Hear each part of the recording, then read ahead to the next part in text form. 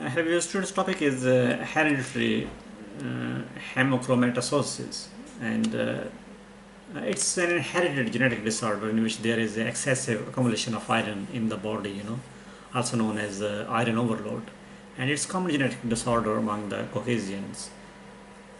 Individuals affected with the hereditary hemochromatosis may have no symptoms or signs and have the normal life, and they can have the severe symptoms and signs of iron overload that include the sexual dysfunction or the heart failure, joint pains, or cirrhosis of liver, diabetes, fatigue, and darkening of the skin. Now, the normal iron content of the body is 3 to 4 grams, and the total amount of the iron in the body is carefully controlled. The body loses 1 mg of iron daily from sweat and the cells that are shed from the skin and the inner lining of the intestines.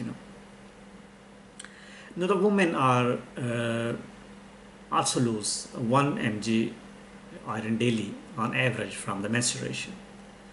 And in normal adults, the intestines absorb 1 mg of the iron daily from the food to replace the lost iron, and therefore there is no excess accumulation of the iron in the body.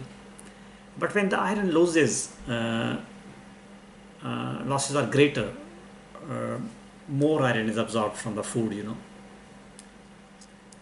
in the individuals with the hereditary hemochromatosis, the daily absorption of the iron from the intestines is greater than the loss. So since the normal body cannot increase iron excretion, the absorbed iron accumulates in the body, and at this rate of the iron accumulation, a man with the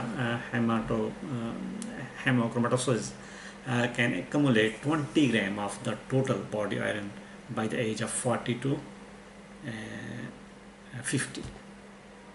So this excess iron deposits in the joints, liver, testicles, and the heart, causing damage to these organs.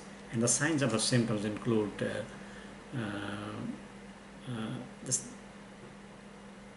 women with the hemochromatosis accumulate iron at a slower rate than the men, because they lose more iron than the men during the menstruation, or the breastfeeding. So therefore, they typically develop signs and symptoms of organ damage due to excess of iron 10 years later than the men.